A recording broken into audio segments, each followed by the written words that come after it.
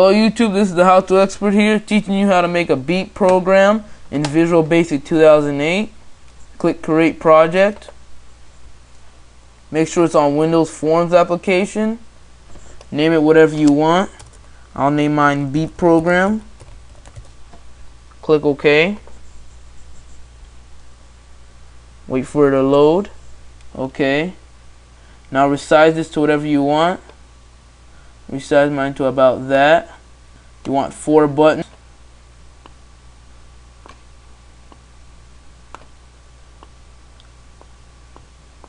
I'll just start copying and pasting here.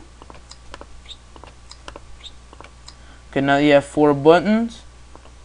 Want to put them side by side or whatever the order you want to put them. Okay, now that's button 4. Now that you have your 4 buttons, you want a timer. Let's get you a timer here. Okay. Now that you have this timer, you want to set the interval on timer in 1000. Now you want to put the codes. First click button 1. We'll rename them afterwards, but let's click button 1 and put it in console. This will be in the description, so if you want to download this, you can and get the codes, or you can look at it and do the same thing I'm doing. Console.beep. Okay, now button 2 is going to be start.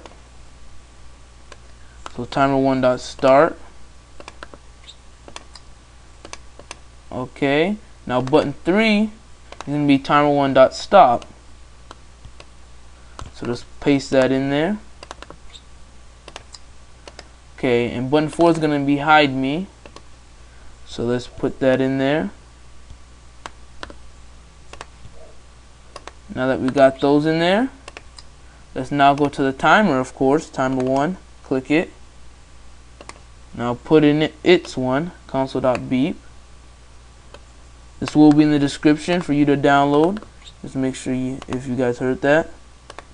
Console.beep, okay. Now that I have that, let's rename all these buttons. Button 1, beep. Button 2, start. Button 3, stop. Button 4, hide me, or whatever you want to name it. Now if you want to change form 1, just click it.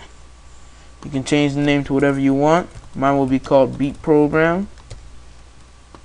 Now that you have that, you can also change up any of these settings, like showing taskbar, right to left, you know. Okay, now let's click Start Debugging. Start debugging right there. Click it.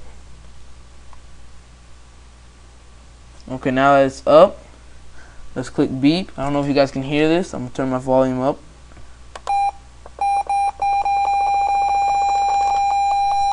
It can get very annoying.